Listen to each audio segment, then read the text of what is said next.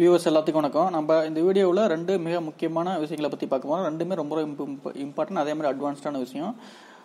First வந்து நம்ம பார்க்க போகிறது ட்ராப் கேப்ஸ். ரெண்டாவது நம்ம பார்க்க போகிறது ஆல்ரெடி புல்லட்டிங் நம்பரிங் இதெல்லாம் பார்த்துருக்கோம். இதில் வந்து மல்டி லெவல் புல்லட்டிங் எப்படி பண்ணுறது அப்படின்ட்டு பார்க்க போகிறோம்.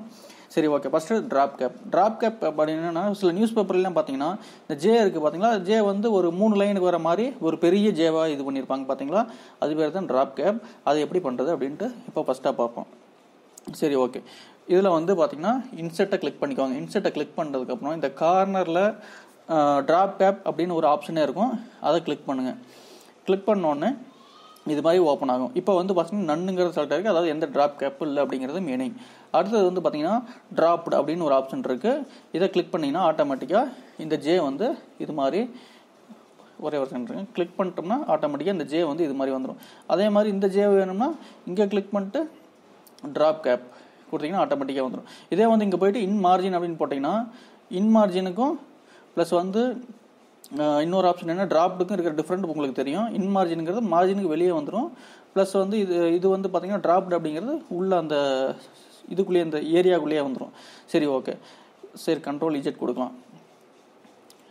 அடுத்தது வந்து பார்த்தீங்கன்னா இந்த ட்ராப் கேப்லேயே பார்த்தீங்கன்னா இப்போ வந்து 3 லைன் இருக்குது. எனக்கு 3 லைன் வேணாம்பா, எனக்கு 2 லைன் போகும் அப்படின்னு நம்ம நினைக்கிறேன். அப்படின்னா இங்கே போயிட்டு ட்ராப் கேப் ஆப்ஷன்ஸ் இருக்கும், ஆப்ஷனை கிளிக் பண்ணிட்டு இதில் வந்து பார்த்தீங்கன்னா இன் மார்ஜின் நிறைய ஆப்ஷன் இருக்கும்.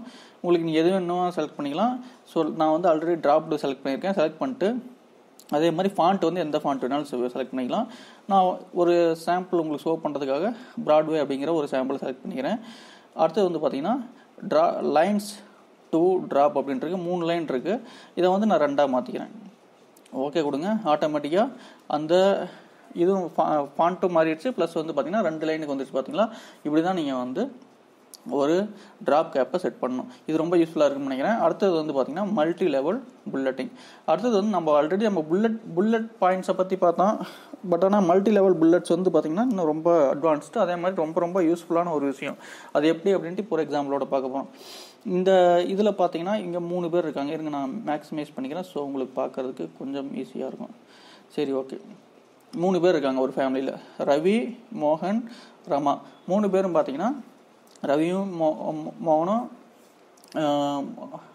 அண்ணன் தம்பிங்க, ப்ளஸ் வந்து ரமாவும் சேம் ஃபேமிலி, அக்கான்னு வச்சுக்கோங்க, சிஸ்டர் அப்படின்னு வச்சுக்கோங்க. சரி, ஓகே. இதில் வந்து பார்த்தீங்கன்னா இதுக்கு நம்ம எப்படி புல்லட்டிங் கொடுப்போம், கிளிக் பண்ணிக்கோங்க. கிளிக் பண்ணிட்டு நம்பரிங் கொடுக்கறது எப்படி கொடுப்போம்னா புல்லட் பாயிண்ட்ஸ் கொடுப்போம். நம்பரிங் வந்து இந்த மாதிரி கொடுத்தோம்னா ஆட்டோமேட்டிக்காக நம்பரிங் வந்து இது ஆல்ரெடி நம்ம பார்த்துட்டோம். இப்போ வந்து ரவிக்கும் பசங்க இருக்காங்க, மோகனுக்கும் பசங்க இருக்காங்க, ரமாக்கும் பசங்க இருக்காங்க. ஸோ இப்போ வந்து நான் இப்போ இங்கே கிளிக் பண்ணி என்ட்ரு கொடுத்தேன்னா ஆட்டோமேட்டிக்காக 2ன்னு வருது. இவங்க 3 பேருக்கும் பிளட் ரிலேஷன் இருக்குது. ஆனால் ரவியோட பையனுக்கும் மோகனுக்கும் டிஃப்ரெண்ட் இருக்குது, மோகனோட பசங்களுக்கும் டிஃப்ரெண்ட் இருக்குது. பார்த்தீங்களா? ஸோ ரவியோட பெடிகிரி அப்படிம்பாங்க. அவங்க கீழே வராங்க அப்படின்லாம் பார்த்தீங்கன்னா வேற மாதிரி ஒரு சிம்பிளில் கொடுங்க. ஏன்னா வந்து பார்க்குறவங்களுக்கு ஈஸியாக தெரியணும் கருத்துங்களா.